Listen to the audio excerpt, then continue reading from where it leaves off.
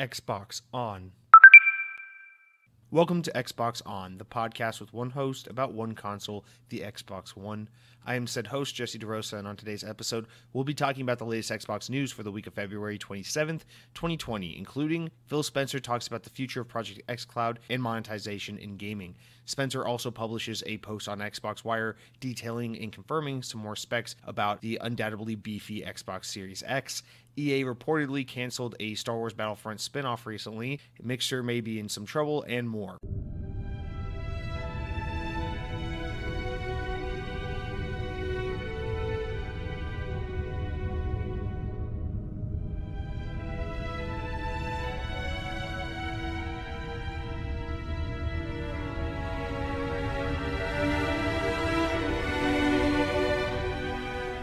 I always love how that beautiful string intro from Halo 5 is what leads right into me talking about excessive fast food eating and weird comments from my nephew using the pen name Tim Treadless.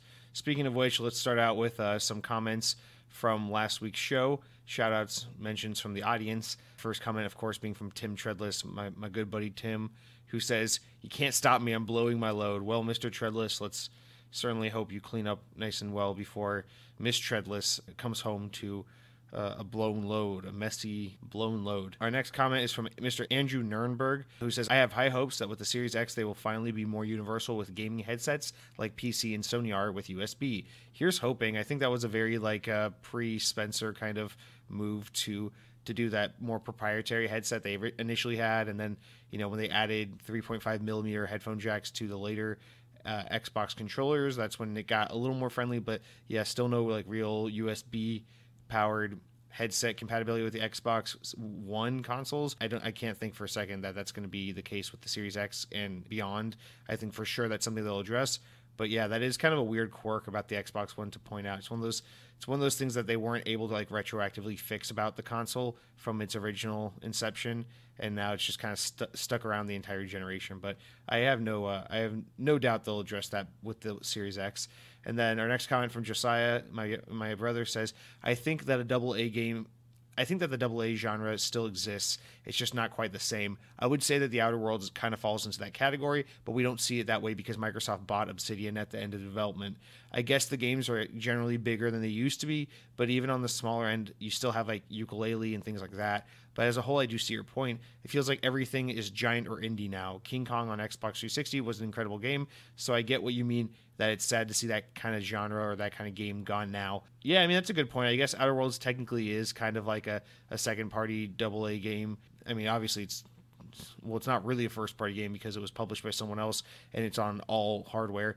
But yeah, I think Obsidian's kind of an example of that kind of developer, but usually the games they make are more AAA. I mean, I would say most of their games are pretty AAA, but The Outer Worlds is, I guess, kind of that. I guess what I mean is there's something about the AA space, and THQ Nordic, I think, is the publisher that really fulfills that market these days. But there's something about that AA space that was just so, it was so unabashedly just a video game, those kinds of games, and nothing more. Like AAA games really aspire to push gaming forward with to say this is what the biggest budget, most highly produced, most finely tuned game can be. That's kind of what a AAA game says. And then an indie game is this is how you can use the least amount of people and the smallest amount of capital to make the most impactful and thought-provoking and kind of, I don't know, solid game. Whereas you look at the AA space, and the AA space usually does neither of those things. AA space is usually just here's a game that kind of looks like something that would be AAA, but it's really not, and its inception isn't I don't know, its concept and setting and its story and its mechanics usually aren't anything to write home about too much. It's usually just unabashedly a video game by the most standard definition possible. And what I mean by that is I think a perfect example would be a game like Destroy All Humans or a game like Mercenaries, those kinds of AA games that you used to see 15 years ago, where it's there's nothing about Destroy All Humans that screams AAA or indie by any stretch of the imagination, and it's not an industry defining game. It's not the kind of game that people are going to talk about for years and years to come, but it's the kind of game that was completely fun to play at the time, and it just really serves the need of people want to play a video game with fun video game mechanics. This game is a stupid fun video game with fun video game mechanics. It has a lot of like budgetary quirks where like the games maybe don't look the absolute best, or the writing and the storytelling and the pacing is really wonky and kind of stupid, but it's a fun game nonetheless, and it does what it's supposed to do best, which is just being a video game.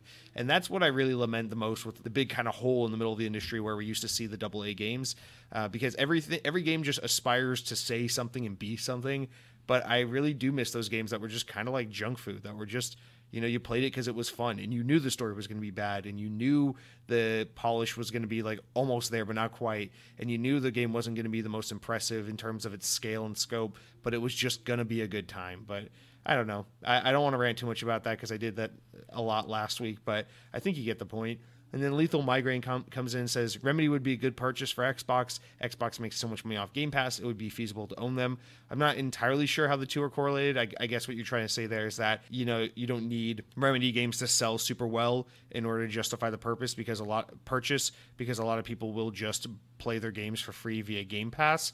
So it doesn't matter if you sell copies of them or not. People will play Remedy games as long as they have Game Pass, which I guess that's a good point. But yeah, I think this is what I said last week, so I won't tread on it too much.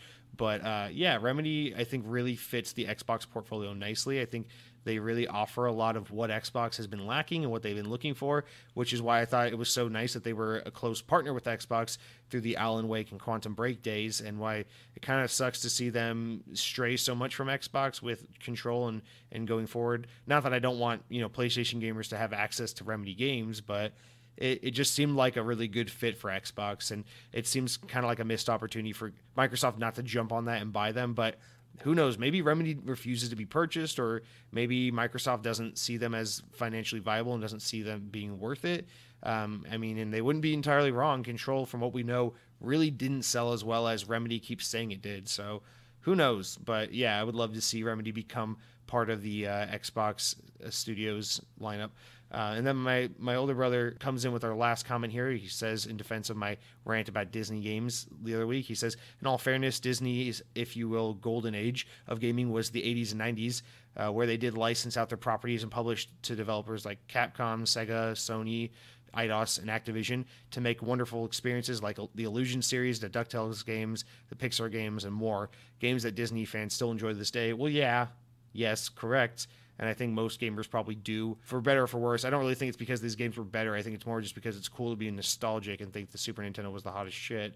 But yeah, people are really into things like Aladdin and Lion King and Castle of Illusion and DuckTales and all these like NES and SNES era Disney games. And yes, but what I was referring more to was the era of like the mid-2000s, the early mid-2000s, when Disney was like, hey, what if we had our own publishing branch, and what if we had our own in-house developers, and what if we made our own games? I just think that's cool because Disney, historically at least, is like, they're creatives. They make their own movies. They have their own studio that develops and creates their own movies, and then they have their own publishing arm that distributes their movies. And it would just be cool to see them take that same kind of approach to gaming, but they've never really invested the time or money, even when they were a publisher and a developer, to really fully explore that space. Nor do I think they ever will, especially now that we got the news that Bob Iger has stepped down and been replaced by someone who is like undoubtedly a worse successor. We'll probably never, ever, ever see Disney go back into that space. So I wouldn't hold your breath, but I was just lamenting that era specifically because I really enjoyed when Disney tried to make their own games rather than taking the lazy approach of letting other people do the work, even if the work that the other people did was fantastic, which we saw, yes, back in the days of DuckTales and those SNES games, but we also see it now in the form of like Marvel's Spider-Man from 2018 and Star Wars Jedi Fallen Order. So it's not a lose for sure. It's just different is all I'm saying. So that's it for our comments, shout-outs, and whatever audience kind of input from last week. Remember, for those of you who haven't before, don't be shy, reply. Next, let's get into what I've been playing. But of course, before we get into what I've been playing, let me tell you what I've been eating.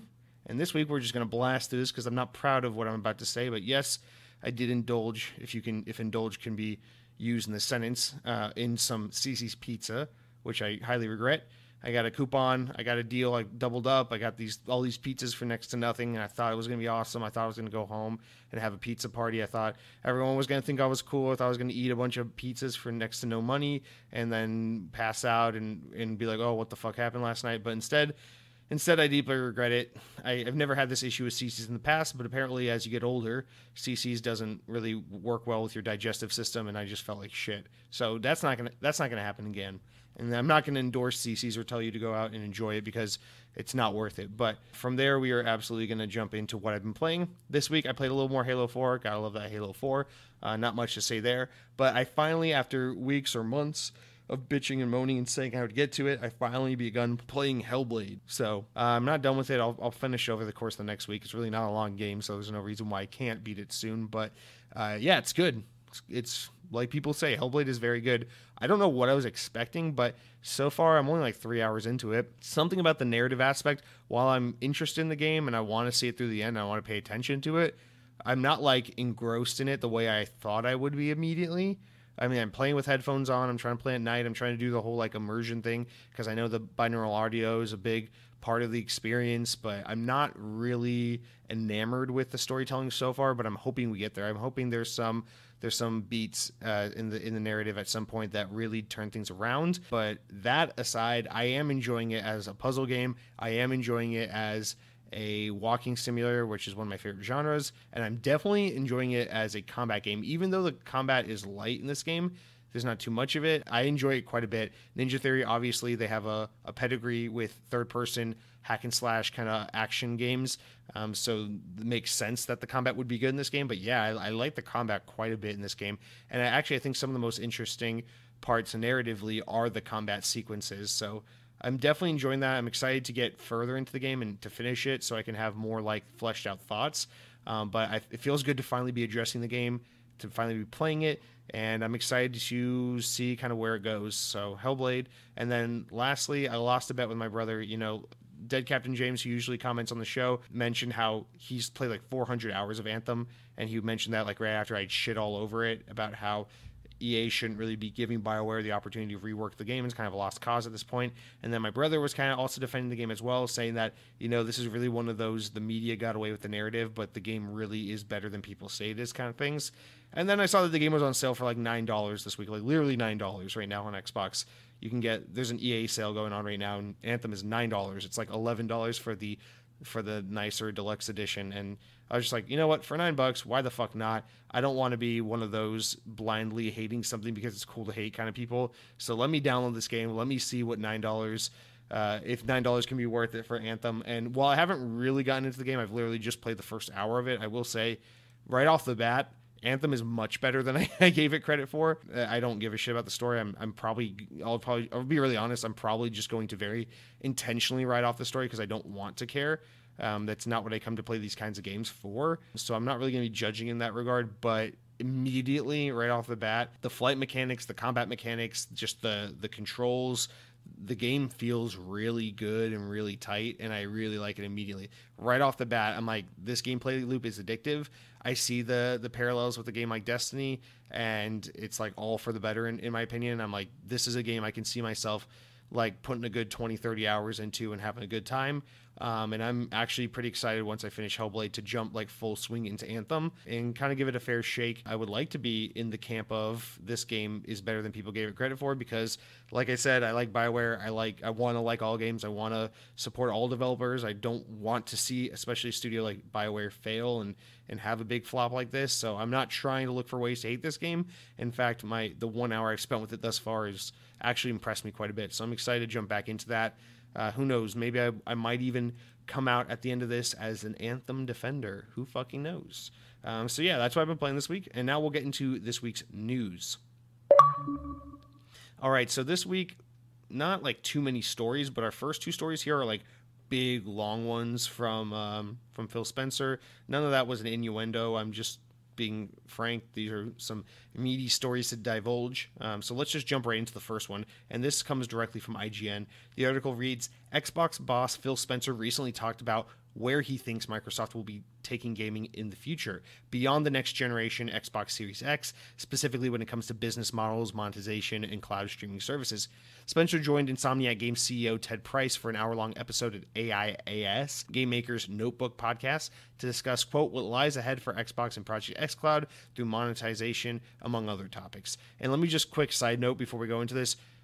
Ted Price, CEO of Insomniac, now a Sony-owned studio, but once worked closely with Xbox at the beginning of the Xbox One era with, of course, Sunset Overdrive, which was an excellent Xbox One exclusive that not enough people played. Interesting to see those two people together on a podcast, especially when Insomniac had a recent history with Microsoft and then more recently just got bought out by Sony after having a very long history with Sony.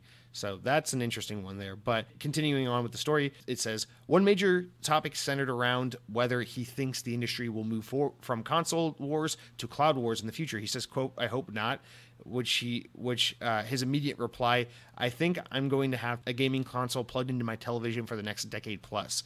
I think the best way for me to play on my television is going to be having a device that downloads the games I want to play. But sometimes I'm not going to be able to be in front of my television. Sometimes I'm not going to be in front of a device that has native capability to play. That's our bet on the cloud. Microsoft, Google, PlayStation, and Nvidia and the rest are all competitors moving towards game streaming services, but they still have a lot to learn when it comes to monetization and input, according to Spencer. But his hopes is that it will encourage game developers to be more active and creative with their games in the future. He says, quote, once you get through the pragmatics of making a game playable on multiple screen sizes, then you get to the promise, Spencer said. You start talking about, well, wait a minute. Now, if my game isn't just dependent on this one piece of hardware that someone maybe 5 years ago bought in the home, but actually something that a large cloud provider is updating on the back end and is scalable, then what can I do with our games? This is a very cool future up and down. How do we scale the cloud computer to the creative experiences that somebody wants to deliver? Spencer also thinks that rather than having one machine that plays games, in the future we'll have multiple devices in our home that we play games on. He looks at how we can listen to music and watch TV on a number of devices these days, whereas in the past it was just one. This is why Spencer thinks you'll have many game playing machines under your TV and across multiple rooms going forward. He continues, quote, one of the things that's always bummed me out about consoles is that usually I have one TV in my house that a console's plugged into. That idea that I can't go from any TV in my house and sit down and play games on, I want to go play, we should have that ability. This is apparently what Spencer is already seeing people do with the Microsoft's xCloud preview. He says, quote, the number of people that send me pictures of their Android tablets that they've mounted to certain places and have created control setups. He said people going out buying specific devices so that they can remote play or different streaming scenarios from their console to different screens. I think that we're early on in that journey. It's going to be a lot of fun. Another important part of the journey for Spencer is coming up with the new business models. He says, quote, our point of view as Microsoft and Xbox is that there's not one business model to rule them all. We actually think it's healthy not only for our industry from a monetization standpoint, but also from a creative standpoint. If multiple business models will work, Spencer said, I think for us as an industry, we should embrace monetization dexterity because I think it leads to the best creativity. Thinking on how business models need to diversify in the future, Spencer explains that he recently went to Africa where there was a bus that had a business model for earning credits. Basically, when you want to play a game on this little tablet on the bus, basically you watch an ad, it gives you 5 minutes of playtime, but and then, you can go back and forth with that. But then he says it's kind of a pay to earn or play to earn system as two kinds of new ways in which you can do gaming. While he isn't exactly sure about if that would work, it's definitely an option. And so he continues by saying, quote, could that be a model that works in games? Well, absolutely. I think it could. I don't know if we're going to completely mirror that business model with what we have today. It's not necessarily free to play. And it's not necessarily ad funded. It's something different.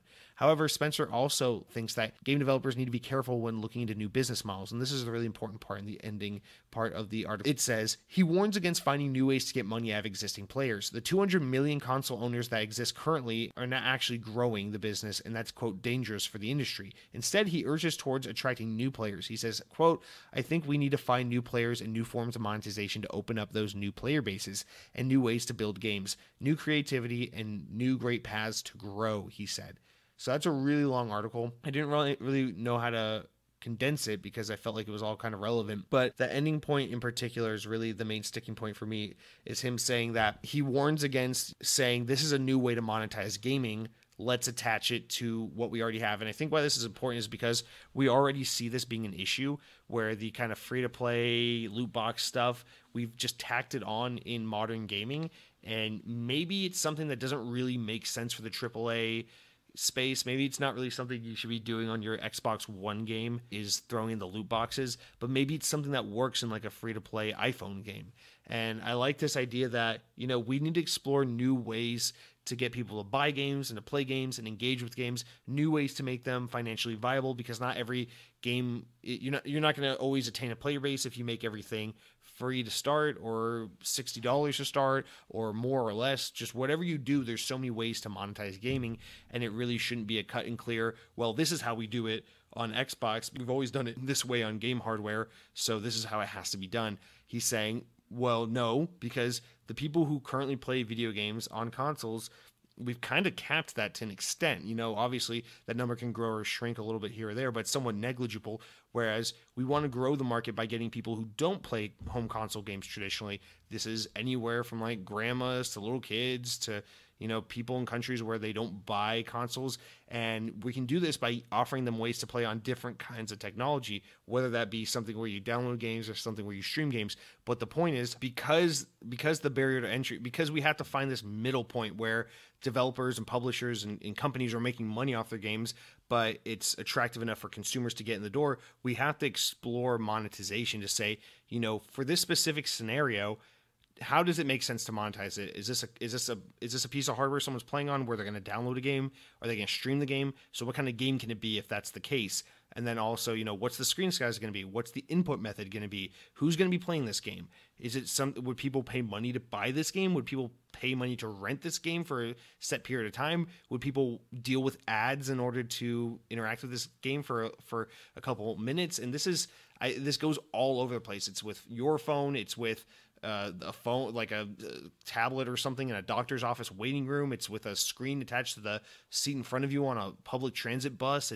It's anything from, your home computer to your Xbox Series X. It's so many different devices. And what Spencer's saying is we can't approach it all the same way because that doesn't work. And it's kind of proven itself to not work. And I think that's really smart, for better or for worse, for all of us. I think when people like Spencer talk about growing gaming to, the 7 billion people in the world, he's not talking about growing gaming in the way that we know gaming. He's not talking about, going from 20 million people playing Star Wars Jedi Fallen Order to getting billions of people across the world to play Star Wars Jedi Fallen Order on an Xbox, PS4, or PC. He's talking about getting billions of people across the world to find some input method of gaming that, makes them engage enough to the part where we can like statistically consider that person a gamer, whether that be, Angry Birds on an iPhone or streaming some Xbox game on an Android tablet or whatever it is. But it's about, trying to get gaming into more hands. So you're not going to grow Xbox by making the best Halo game ever, the best home console ever, and then selling it to billions of people. You're going to grow the Xbox brand by finding new ways to think about gaming, new ways to get people in the door, and new platforms for them to engage on. And that's why platforms like Project xCloud are so critical, because you're not going to get some guy in Nigeria to just drop $600 on an Xbox Series X and Halo Infinite and just be a gamer the same way the dude in California is gaming. It's just not how it's worked. So rather than Xbox expecting that to be the case, you're going to look at that market and say, how can we get this market engaged in gaming? And maybe it's something as simple as introducing some form of Project xCloud to some form of technology that people in this part of the world normally engage with. And maybe the game's different. Maybe the way they monetize the game is different. But nonetheless, it's still getting people engaged in gaming, people engaged with Xbox gaming. And I think this is a really smart way to think about it. Although, of course, judging by the way I'm articulating it and judging by the way it's written in this article, we're still speaking in very early phase, very vague terms, very large unknowns. This is a lot of variables. There's so much room to explore and to test and to figure out where we can go with this. But I think just this train of thought is really interesting, thought-provoking, and it's fun to explore because these are the kinds of vague concepts that are really going to evolve our understanding of what gaming can be, for better or for worse. I'm always going to be the kind of jaded old grumpy man that wants to play nothing but a home console and a AAA game or something like that. I'm not really ever going to, mobile gaming with smartphones never really grabbed my attention, nor will it ever. But that doesn't mean we can't evolve Xbox and we can't grow our concept of gaming in general in different ways for other players. And I think that's really what this conversation is all about. Moving on to our next story of the week, but keeping with Phil Spencer. So this was maybe the more notable story for most gamers because this is about the next generation particularly. But yeah, Phil Spencer published an article on the Xbox Wire directly talking about, just kind of confirming some specs about the Xbox Series X and talking about kind of some of the features that will really make this console super powerful and super next gen. And so basically this was his breakdown without all the opening and closing paragraphs and just kind of getting into the meat of it. He talked about, he categorized some of the features into different like subcategories. So the first category he dissected was, he calls a superior balance of power and speed. So Spencer, and I highlighted the most important part in each subcategory, but the first one is next generation custom processor. So he says Xbox Series X is the most powerful console ever powered by our custom designed processor, leveraging AMD's latest Zen 2 and RDNA 2 architectures, delivering 4 times the processing power of the Xbox One and enabling developers to leverage 12 teraflops of GPU performance, twice of that of the Xbox One X, and more than 8 times that of the original Xbox One. The Series X delivers true next-gen leap in processing, graphics, more cutting-edge techniques, resulting in higher frame rates, larger, more sophisticated game worlds, etc., etc. He also talks about variable rate shading. He says, our patented form of VRS empowers developers to more efficiently utilize the full power of the Xbox Series X, rather than spending the GPU cycles uniformly to every single pixel on the screen. They can prioritize individual effects on specific game characters or important environmental objects. This technique results in more stable frame rates and a higher resolution with no impact on the final image quality. And the last one here is the hardware accelerated DirectX ray tracing. You can expect more dynamic and realistic environments powered by hardware accelerated ray tracing. A first for console gaming, this means true life lighting, accurate reflections, and realistic acoustics in real time as you explore game worlds. So when I think about this ray tracing, the first thing I think about is Hellblade 2 and that trailer we got with the ridiculously beautiful lighting and all of that. But I think the most important one here, or the one I'm most comfortable talking about, at least as someone who really struggles with understanding kind of this more tech-related stuff, the next generation custom processor, the teraflops thing. Obviously, teraflops has been something of a buzzword, especially in the Xbox realm ever since the Xbox One X. But 12 teraflops, there was a lot of rumors about, will this console have 9 or 9.2, or will the PS5 reach 12, and which one's going to have more teraflops? And everyone thought it was Series X, but then those reports from a few weeks ago kind of suggested that the PS5 will actually have a lot of teraflops as well. But this kind of cements that 12 teraflops, double that of the Xbox One X. And to my tiny baby brain, my understanding of teraflops is essentially that like this is the potential for the most like amount of things that the system can comprehend, or the amount of inputs that a system can comprehend at once, which like theoretically adds to more potential graphical power, but doesn't necessarily mean that, because there's a lot of other things that's dependent on, like the CPU and the SSD and all that kind of stuff.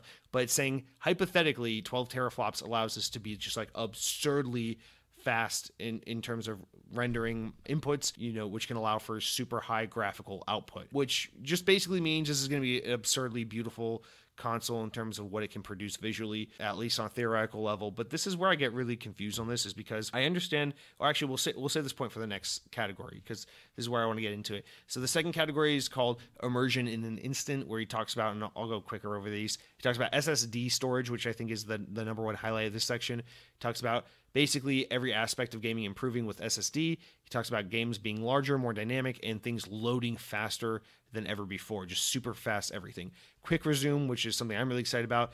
Quick resume allows you to continue multiple games from a suspended state almost instantly, returning you to where you were and what you were doing without waiting through long loading screens. Dynamic latency input, which is really helpful for your MLG players out there, where basically they're gonna lower the latency between input on your controller, your wireless controller, and response on the screen, which is really good for, like I said, all you MLG fuckboys out there. It just makes the game more precise, responsive, even though I don't notice any latency ever, because I never realized that was a problem already, but they're making it better. The next one is HDMI 2.1 innovation. They're partnering with HDMI forum and TV manufacturers to enable the best gaming experience features such as auto low latency, variable refresh rates, and again, just making it more responsive, synchronous, and better than ever before. The last one is 120 FPS support. Of course, Series X can hypothetically output up to 120 frames per second, but like I was saying with my brother the other day, we both agreed that that's probably highly unlikely that we're going to see a lot of 120 frame per second games, because people are going to develop for the lowest common denominator. So, if you're making games for PC and PS5 and maybe even Nintendo Switch 2.0 or whatever the hell they're making games for, you're going to develop for whatever the lowest common denominator is. So whatever the lowest powered console is, it can only really max out 60 FPS or barely more than 60 FPS. Then third-party developers are going to make games that really lock in at 60 FPS. But if everyone has a super beefy console that can do 90, 120 FPS, then sure, maybe they'll take advantage of this. But this is something I see very few developers really utilizing. But nonetheless, it's cool that your console is technically powerful enough to output it.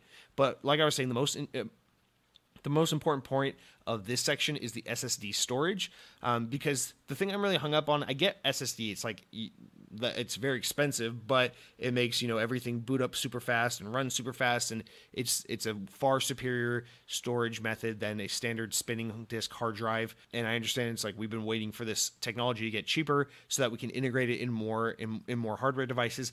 But here's my issue with SSD. I understand it's such an expensive technology that I can't fathom the Xbox Series X at most will have more than a terabyte of SSD on board, and that's pretty generous itself. Like, I wouldn't even be surprised if it was like 500 gigabytes of SSD on board, but maybe they'll go for a terabyte just because game files are just getting so outrageously big these days. But the problem with that is, if you only have 500 gigs or 1,000 gigs of SSD on your console, then what are you going to do when all that fills up in 2 seconds like it did on, the Xbox One, the Xbox One X, So what are you going to resort to? Does that mean if I plug in an external, standard hard drive like I currently have for my Xbox One, if I plug something like that into my Series X, that the games that are downloaded to my regular hard drive are going to load and perform a lot worse than games that are installed to my onboard SSD on the console because that's faster, or like that's going to create a huge problem real fast because, again, games take up so much storage these days. It's not uncommon to see games in like the 80 to 100 gigabyte range for a download, that it's like, how are we going to put a lot of SSD on board the console? And not a lot of people will be able to buy, external SSDs to add onto their console. So it's like, how is this really going to affect game performance when, we rely on SSD to make the games perform a certain way, but SSD technology is so expensive that we can't put a lot of it on board to begin with. So we're constantly just shuffling things around our hard drive, deleting stuff, making room for new stuff. And I just don't understand. I feel like that's a huge thing that no one's really brought up yet. It's a big talking point and it's a big hurdle to overcome, and I'm really interested to see kind of how they address it. I don't know if I hit the nail on the head there. I really don't understand what I'm talking about enough to really know, but nonetheless, I think that's going to be a pretty big issue that not a lot of people have brought up yet, so interested to see how that works out. And then the final category, which we'll just blast through because it's a lot less important to me, is he calls it the next generation of game compatibility. I feel like we kind of already talked about this, but there is one point I want to really get into. So the first two that I'm not too crazy about, or that aren't like too groundbreaking, we already know about, is of course 4 generations of gaming, as they call it, which is backwards compatibility, which means that, all your OG Xbox 360, Xbox One games will work on Xbox Series X. The whole idea being that now everything is forwards and backwards compatible, and we just play games on Xbox without having to worry about compatibility, which is, of course, a massive benefit, but we've already been enjoying that for the most part on the Xbox One. The other thing, of course, being Game Pass, and reiterating, Xbox games being day one available on Game Pass and all that. So those are just kind of reiterating points, but this is the big one, is he calls smart delivery. This is basically what it reads word for word. It says, this technology empowers you to buy a game once and know that. whether you're playing the game on your Xbox One or your Series X, that you're getting the right version of the game for whatever Xbox you're playing on. We're making a commitment to use smart delivery on all of our exclusive Xbox Game Studios games, including Halo Infinite, ensuring that you will have to purchase a title once in order to play the best available version for whatever Xbox console they choose to play on.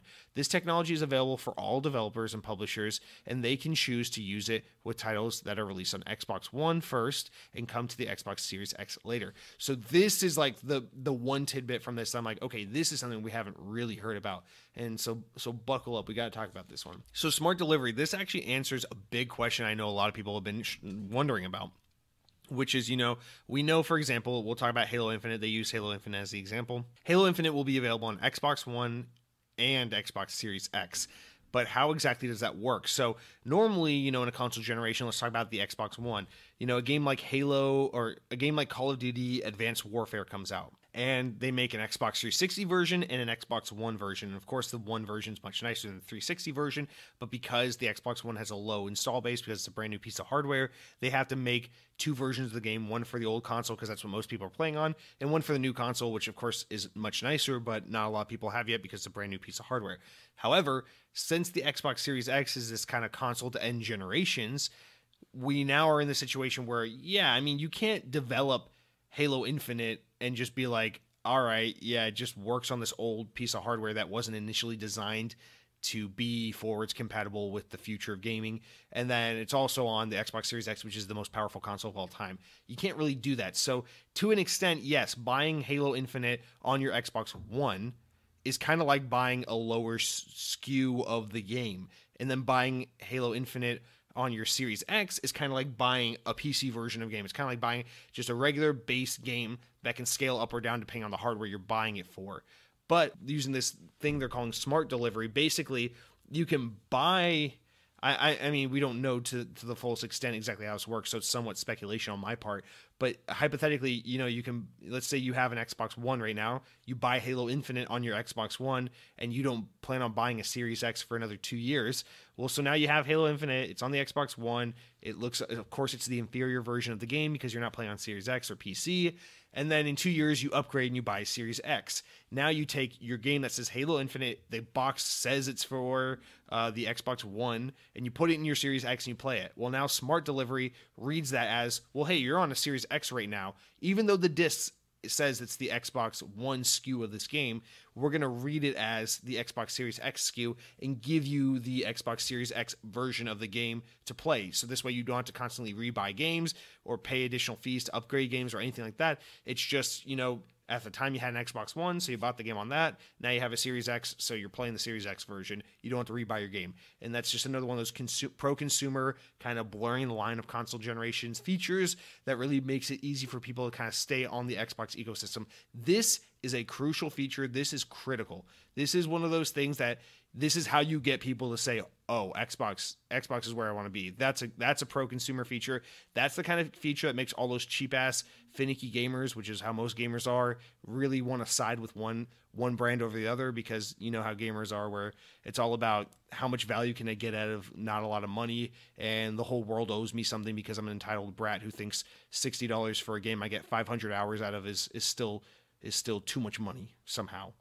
So this is one of those features that's really going to give Xbox a bunch of brownie points and make it a lot more stomachable for people to invest in, I don't even know if that's a word, to invest in Xbox, even if they're not going to buy a Series X or whatever for a long time to come. And I assume this works for PC as well, where it's like basically the game is tied to your account. So less so, to make that example again, less so in a physical game situation, more in like a digital game situation.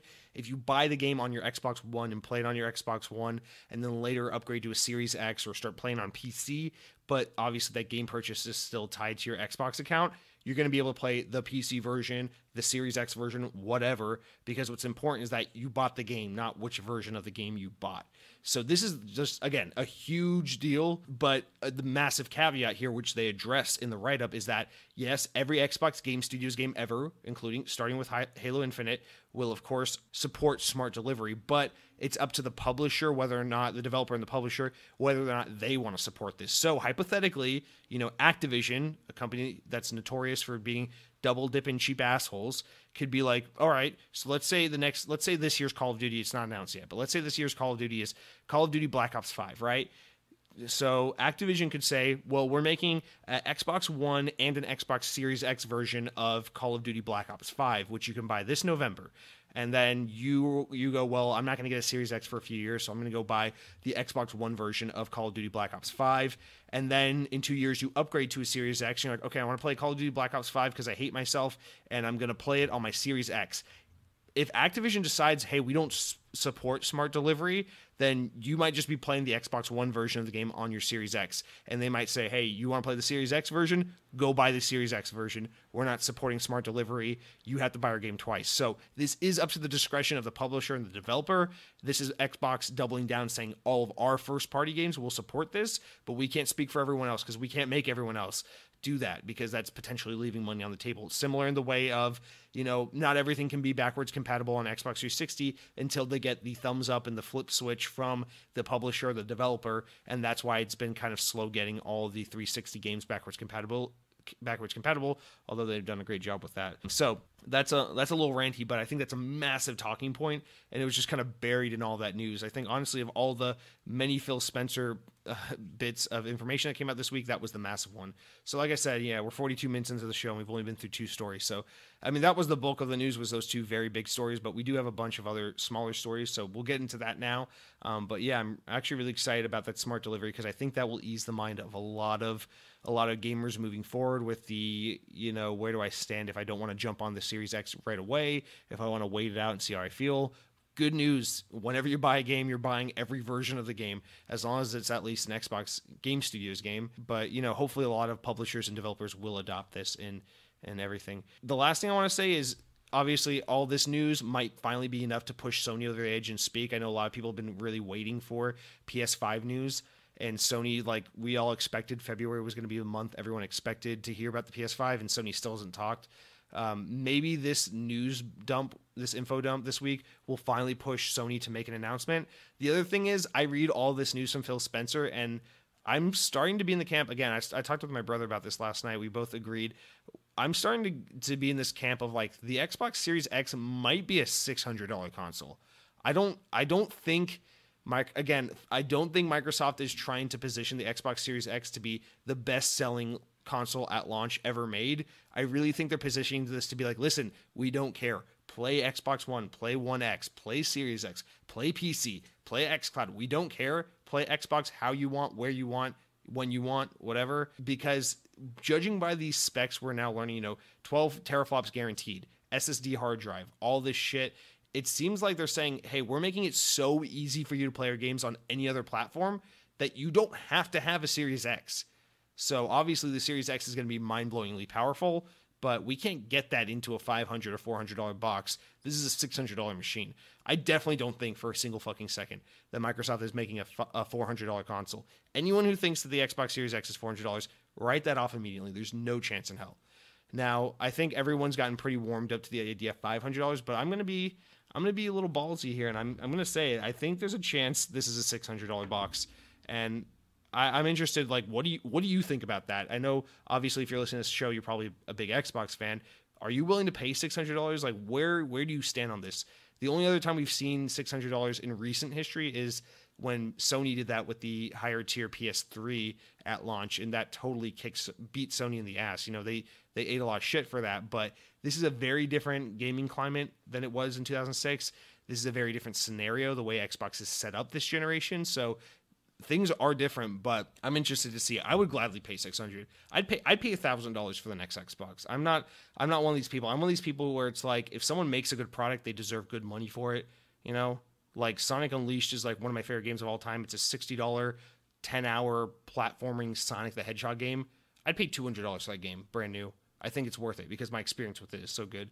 I'd pay $500 for Halo 5. I think that game, the amount of enjoyment I've gotten out of that game and the amount of hours I've gotten out of that game, I think it's absolutely worth it. So I'm of the mindset that, if this is a very powerful box and you need to charge $600 for it, then it's worth $600. But I don't think a lot of gamers would stomach that cost, and so I'm interested what you think. But with these specs coming out to what it looks like they're coming out to, I really don't even know if 500 is enough.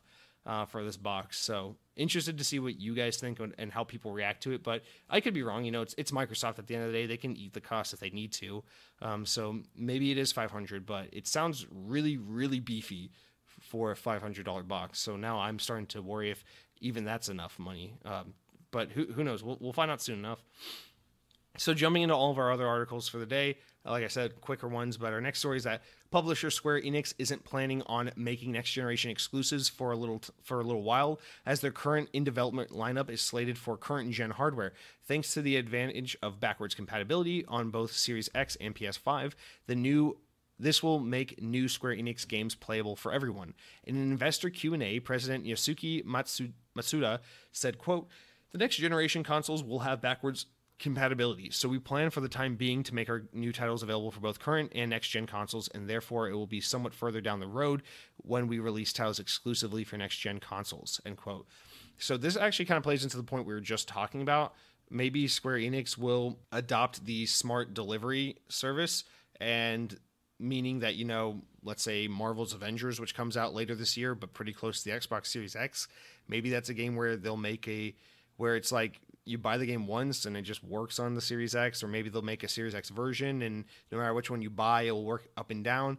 Or maybe they'll just be like, hey, we know both PS5 and Xbox Series X are backwards compatible and forwards compatible, so just play it wherever the hell you want to play it. It doesn't matter. But I'll be interested to see how that pans out, because that's a ballsy move to be like, hey, because we know these consoles offer backwards compatible, we don't feel the pressure to make something next gen for a while. But also important to note, Square Enix is a developer that usually doesn't put out too many games a year. Their publisher rather, that puts out like a few games every now and again, especially their Japanese developed games. They come out like once every like 6 to 10 years. So like it could be, because considering that Final Fantasy 15 was relatively recent for a Final Fantasy game. Kingdom Hearts 3 was very recent for a Kingdom Hearts game. And then in stuff like that, it's not too impossible to think that maybe the next like big Square Enix game isn't coming out for a few years anyway. So maybe that's, maybe this is kind of them like really playing around with the words to say like, hey, we don't even have anything big coming out for a little while. Of course, their Western teams do put out games more regularly, like Eidos and Crystal Dynamics, of course, but we'll see. But nonetheless, this is a big move to make. This is me. I read this as Square Enix saying like, hey, we see this as kind of the generation and all generations as well. And the way I read this is like, this is all good for Microsoft. Microsoft benefits a lot from this because it doesn't matter where you're playing Xbox, you're playing Xbox. But to me, it kind of sounds like this hurts Sony a little more, because from what we understand, the PS5 is like the next PlayStation, much in the way that like the PS4 was the next PlayStation at the time. And they're not so much initially planning on doing this more like last console kind of generation thing.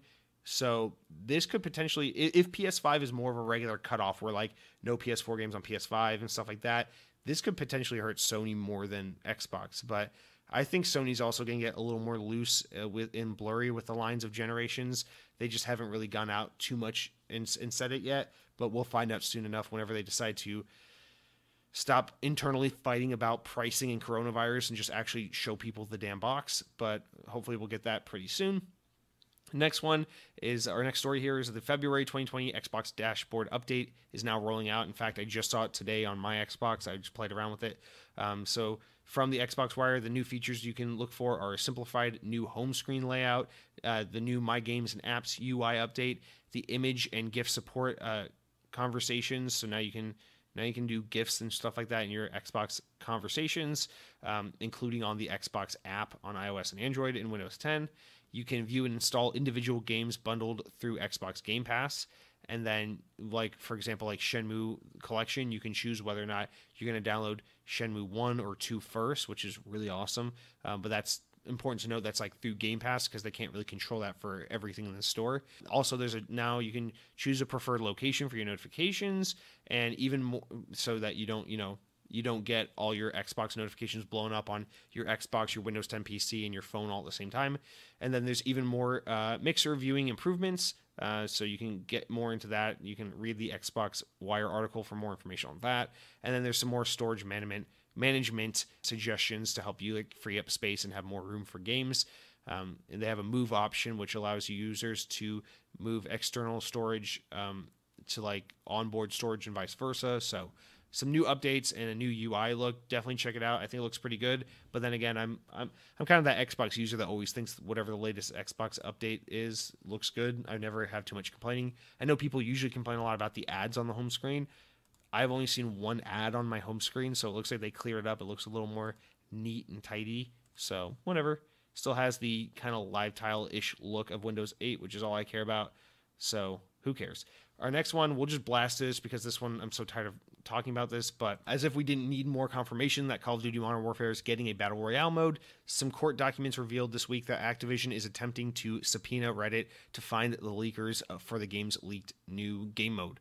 Activision is filing a Digital Millennium Copyright Act subpoena against Reddit to discover the identity of the user who leaked the, quote, infringing Activision content. So basically, they're just trying to catch the guy who did it because obviously the guy who did it leaked legit information, because if there was no Battle Royale mode, Activision wouldn't be after this guy. They would just ignore it because there'd be nothing to go after. So by virtue of them even going after this person, they're just confirming even further that there is a Battle Royale mode.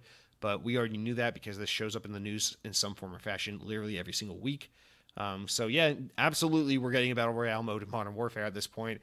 Again, it's just like, come out and announce it, Activision. We're tired of waiting. It's like the worst kept secret in gaming right now, but just keep building up that hype for that if you're looking forward to that. And then our penultimate story of the week, we've got from IGN. According to Kotaku, EA canceled another Star Wars game.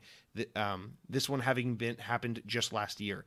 The game was codenamed Viking, although details regarding Viking's plot and setting are secret. The report says that it was planned to be a spin-off of Star Wars Battlefront with open world elements, which sounds pretty interesting to me. But the article goes on to say Star Wars game under the Uncharted director Amy Hennig was canceled. EA Vancouver inherited some of the assets from that game called Project Ragtag to work on, which eventually became Project Orca.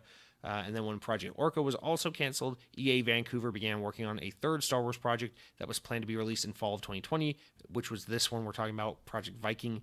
According to Kotaku sources, Viking was being developed by EA Vancouver with the help of Criterion, who are best known for the Burnout series, and they just actually took back the Need for Speed series as of last week from Ghost Games.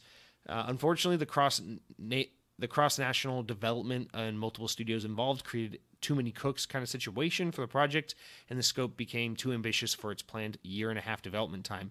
Without wanting to extend the deadline, EA canceled the project in the spring of 2019, so roughly a year ago. EA still has several Star Wars projects in development, according to the report, a sequel to the wildly successful Jedi Fallen Order at Respawn, and a smaller, more unusual project from EA Motive, based in Montreal, which I assume is probably like a mobile game or something. So we're getting some more Star Wars, but yet another Star Wars game was canceled at EA. This one we didn't know about so much until very recently.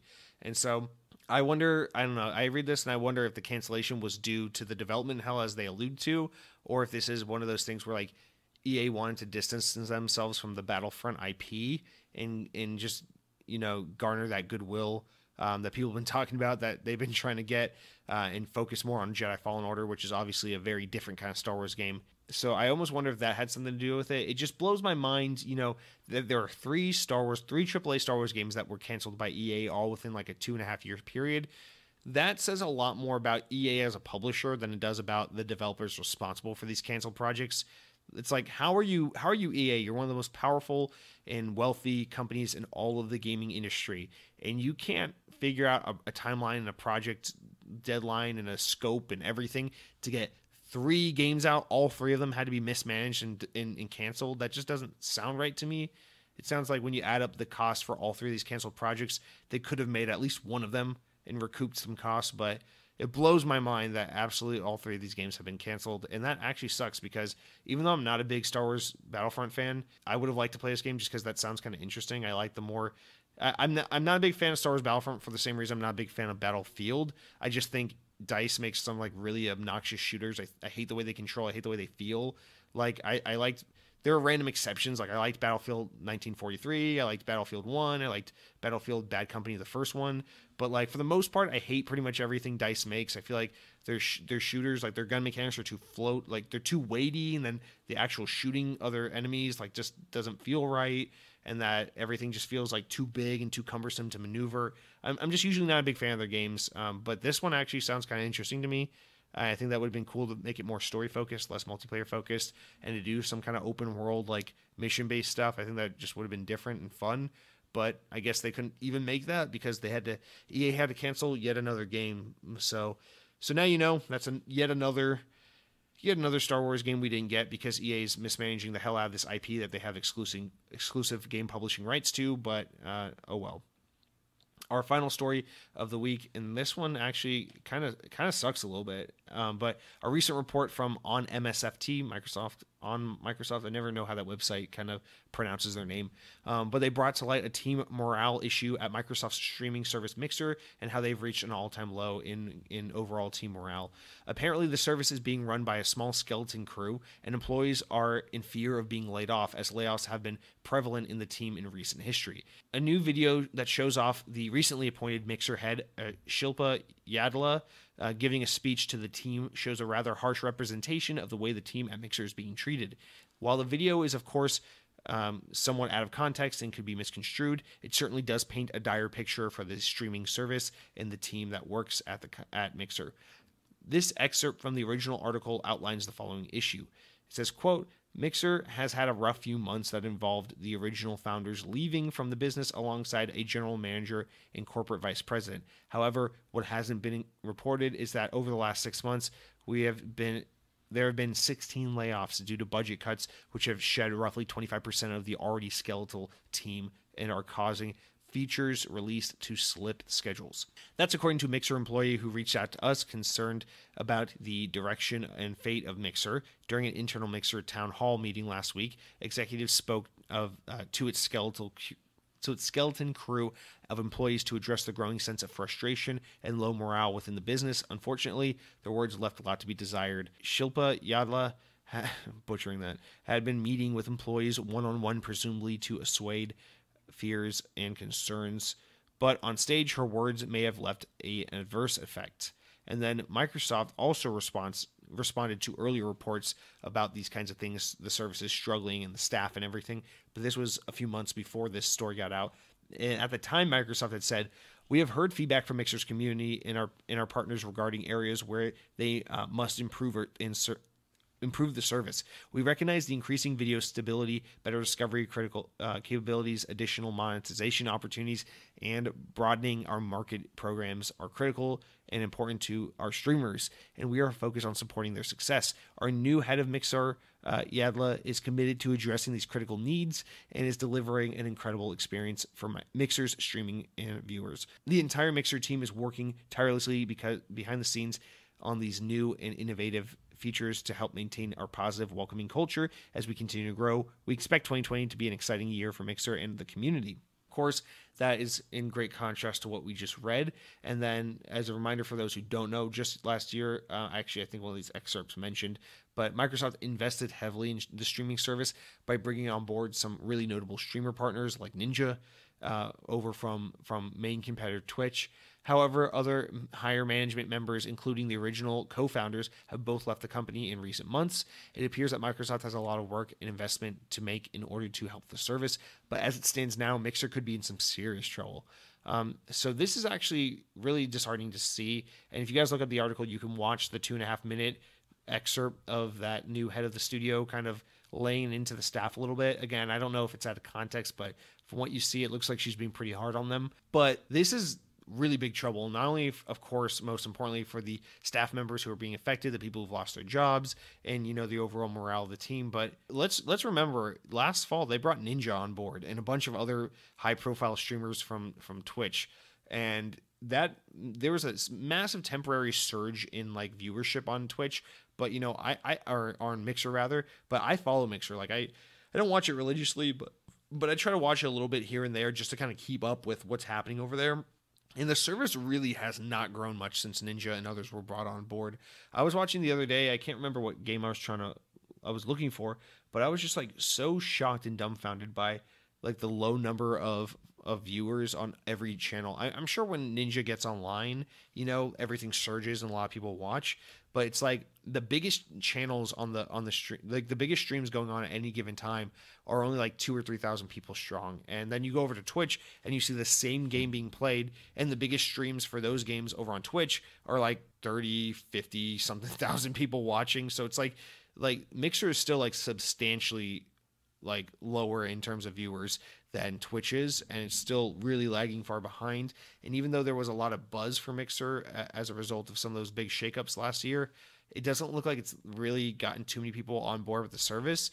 And I don't know, in all the years I've been following Mixer, I've been following Mixer ever since it was called Beam, and it's like I've seen it grow a little bit, but it's really kind of stagnant for the most part. And this is one of those things where it's like, is Microsoft going to double down and give them a bunch of money and a bunch of team members and really let them sort out the issues and fix Mixer, make it the best it can be? Or are they going to do the thing Microsoft historically does and kind of throw a little bit of money at it and then let it like kind of wither and die and just kind of dilapidate for years and then pull the plug on it because, a small team wasn't able to make magic happen with little talent and little money or not enough of a staff and little money. And I really hope that doesn't become the case, because as a Microsoft fan in general, I've watched this happen way too many times where a good piece of hardware or a good service or something just gets the plug pulled on it because Microsoft was negligent in really, doing the best to make the thing work. And I really don't want to see that happen, but it looks like that's the road Mixer's heading down. And I really hope maybe the story getting out sends a message to Microsoft, and maybe for the sake of PR, they really want to patch things and go out of their way to invest in Mixer and then kind of turn it around and spin it in a positive PR way. But maybe this is just, the writing on the wall and like the first public inclination that really Mixer is struggling and probably won't make it, which I hope isn't the case. But I've been heard a lot from Microsoft when it comes to canceling projects and services that I really love, and I wouldn't be surprised if Mixer is just the next one in a long, unfortunate list. So that's going to do it for our stories this week. A lot of big, bulky stories. I appreciate you hanging on. I know we're kind of going way over compared to how we normally do, but some tidbit stories to really just run through real quick. Adult Swim's games and Japanese developer Solio Games have announced a new game based in the animated series Samurai Jack, which will make its way to Xbox and PC this summer. Additionally, we got Swedish dev Experiment 101 delivering fans an update regarding the status of RPG Biomutant. They state that the game is still in development, although no release date has been revealed as of yet. Just don't think that it's been canceled, because it has not. Also, Bungie, they have announced that the popular Trials of Osiris mode will be returning to Destiny 2 on March 13th. As part of the Season of the Worthy update, the mode will ship with 3 new maps being brought back from the original Destiny, as well as a sandbox overhaul. And lastly, the backwards compatible Xbox 360 game Castle Illusions starring Mickey Mouse has reappeared on the Microsoft Store and is once again available for digital purpose. I don't know if you guys remember, but a while ago that was removed from the store and fell victim to the kind of license agreement expiring and then the game going away forever. Thank God this one's back, because it's good to see more games kind of be able to be preserved and stay on forever. If you are worried about ever getting a chance to play a game, or you wanted to play it but it went away before you got the chance to download it, now would be a good time to just jump on it before it goes away again. You never know. But yeah, then we got this week's Xbox releases. There are 21 games coming out this week, so holy hell, this episode's already running really long. I'm not gonna waste your time trying to make bad jokes about everything. So just the notable ones: Kingdom Hearts 3 Remind. That's the new DLC for Kingdom Hearts 3. Also, Kingdom Hearts 3 is now on Game Pass, so do yourself a favor, unsubscribe to Game Pass, take your Xbox, lock it in a safe, throw it in the bottom of the ocean, forget about it. But we also got some other games coming out this week. Notable ones would be Ark Survival Evolved Genesis Part 1, whatever the hell that means. We got Mega Man Zero ZX Legacy Collection, which is out this week. We've got Sayonara, as the white man calls it, Wild Hearts, which looks like a good indie game with some purple colors, so that's fun. And a bunch of other little indie games, House Flipper, which actually sounds kind of interesting to me. But check out Xbox Wire if you want to go over all that in more detail. The last notable one being Yakuza 0, which is also coming to Game Pass. It's actually out now. I definitely want to actually check that out. I've always wanted to get into the Yakuza series. Although from what I understand, the Yakuza 0 is a little different from some of the other entries in the series, so I don't know. But if you've ever been interested in that popular Sega series, check out Yakuza. There are not a lot of Japanese games on Xbox, so that'd be fun to check out. As a reminder, Games with Gold, we actually have our March announcement for Games with Gold. So just to recap for the last time, for February, you got TT Isle of Man for the rest of the month. You got Call of Cthulhu until March 15th. It just started in mid-February, and we got that till mid-March. So download that. And then the original Xbox OG version of Star Wars Battlefront, which is available for the rest of the month and the next few days. So go ahead and download those. But for March, we already have our games announced. Our 4 new games for the month of March are Batman: The Enemy Within, the complete season. So go ahead and download that throughout the whole month of March. You got Shantae Half Genie Hero, which is actually a really fun platformer game. If you've never played one of those, highly recommend it. It'll be available from mid-March to mid-April. And then on the 360 side, we've got Castlevania Lords of Shadows 2, which will be available for the first half of March, and then Sonic Generations, which will be available for the second half of March. Guys, please play Sonic Generations. I know people love to hate on Sonic. Sonic's got a little bit of attention right now with that movie doing kind of well, but play Sonic Generations. If you ever hated the 3D Sonic era particularly, Sonic Generations, while not my favorite 3D Sonic game, is the prime example of how good 3D Sonic can be, and I think it's absolutely worth your time. If you've never played Sonic Generations, either go play that and 100% it and get all the achievements, or go kill yourself and never listen to my show again. And with that said, on that positive note, we will end things. Thank you so much for your time and your consideration to listen to my hour and 10-minute show about Xbox and ranting and Phil Spencer and Sonic the Hedgehog. I appreciate it as always. Remember, go leave very positive reviews, very big self-esteem booster reviews. Go ahead, follow me on the Twitter and Instagram and vote for my presidential candidate and do everything I want you to do. Only say nice things about me. And until next time, Eric is going to take it away with a beautiful, succulent, sultry song. Thank you, Eric.